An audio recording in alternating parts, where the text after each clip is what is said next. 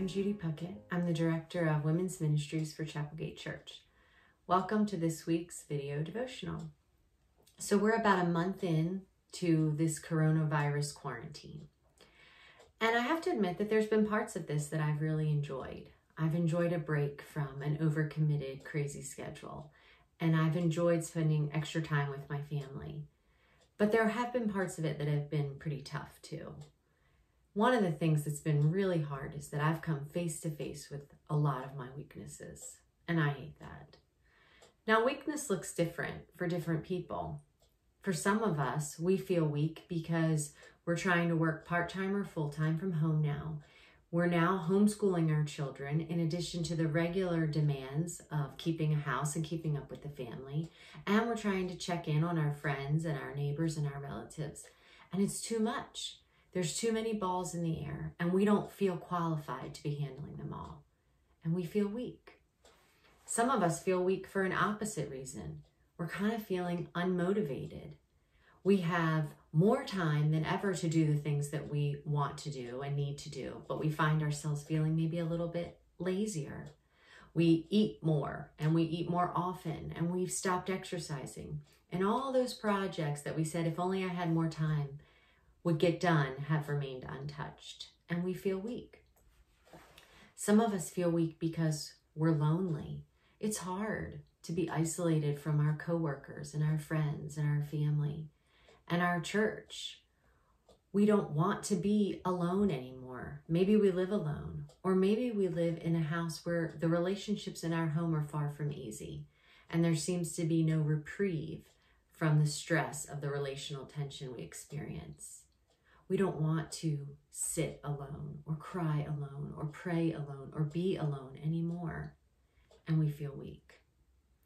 Some of us feel weak because we're really struggling with anxiety, and this season of uncertainty has only made it worse. We don't want to struggle with these things, and we know that sometimes they don't make sense logically, but that's not how anxiety works. We're fearful because we don't know when this is going to end, and we don't know if we'll keep our job, or we've lost our job and we don't know how we're going to make it. Or we think about what the condition of our health might be like in a couple of weeks, and the anxiety, it mounts, and we feel weak. So what does the Bible say about weakness? Well, in 2 Corinthians, Paul talks a little bit about his own weaknesses.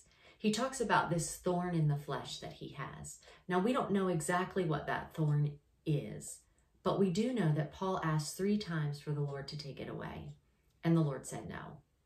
Let's take a look at these verses from 2 Corinthians chapter 12, beginning in verse 8. 3 times I pleaded with the Lord about this, that it should leave me. But he said to me, my grace is sufficient for you, for my power is made perfect in weakness. Therefore, I will boast all the more gladly of my weaknesses, so that the power of Christ may rest upon me. For the sake of Christ, then, I am content with weaknesses, insults, hardships, persecutions, and calamities. For when I am weak, then I am strong. So first of all, we learn from this text that God invites us to admit our weaknesses to ourselves, to Him, and to others. I'm not sure why, but this is really hard for us to do sometimes. But I am weak, and you are weak, and God knows it, and so does everyone else. One of my favorite scriptures in the whole Bible is Psalm 40:17, and it says this, as for me, I am poor and needy, but the Lord takes thought for me. You are my help and my deliverer. Do not delay, oh my God. And I love this verse because it beautifully expresses how I feel, poor and needy. And yet the hope in this verse is that it says the Lord takes thought of me. I'm on his mind, and so are you. So the scriptures invite us, God invites us to confess and to admit our weakness. And secondly, we see that God invites us to ask him to take it away.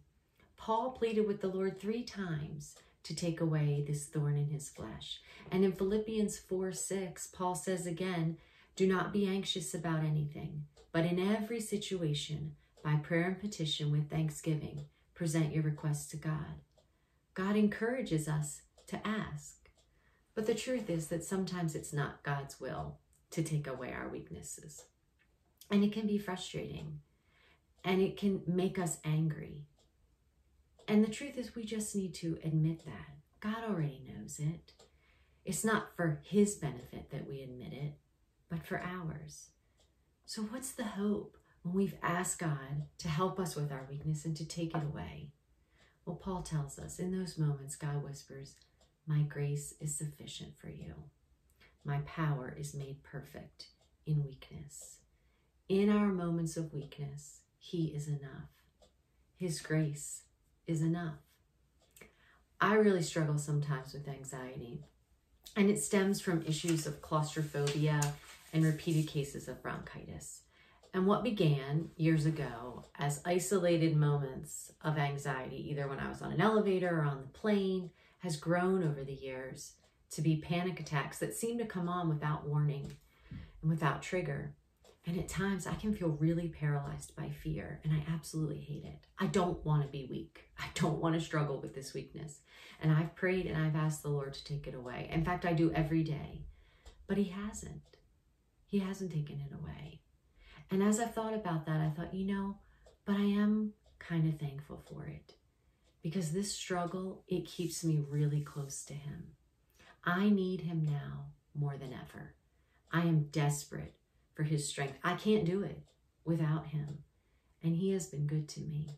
He's met me with his presence and his peace, and they're precious to me. And the truth is that I've come to know his grace in my weakness in a way that I could never know it if I had been strong. His power is made perfect in my weakness. So I, like Paul, will boast too. Girls, I'm weak. I'm really, really weak. And I struggle. And I'm desperate for him. So if you're feeling weak today, if you're feeling overwhelmed or anxious or lonely or unmotivated, you're just feeling weak, I just want to say to you, me too. Me too. But I also want to say, girls, he's strong. He's so, so strong. And he promises to meet us in our weakness and to exchange his power and his strength for our weakness. And this is really good news to a weak and desperate heart like mine. Let's pray. God, thank you that your grace is sufficient and that you delight to take our weakness and give us your strength. We're desperate for you, God. We need you, and we're thankful that you are faithful and that you meet us where we are. Continue to strengthen us with your power in our weakness. In Jesus' name, amen.